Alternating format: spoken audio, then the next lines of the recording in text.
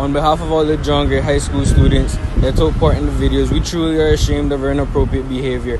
Better decisions should have been made, and we would like to extend an apology to all the disappointed parents, JGHS staff, and our community.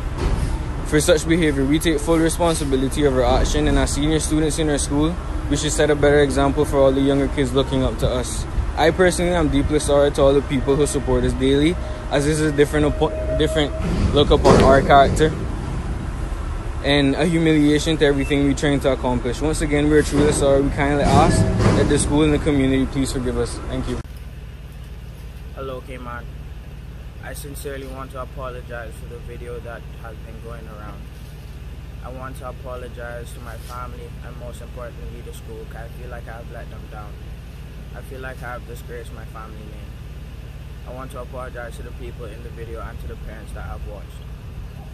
The information that was shared in the video was confidential. That is related to people's personal lives. And I sincerely hope that anyone who partook in the video will forgive me and it will never happen again. I sincerely want to apologize to my tutorial teacher because she knows that I know better. And I sincerely want to apologize to all those who have hurt while in the process of making that video. I hope you guys can forgive me. Thank you.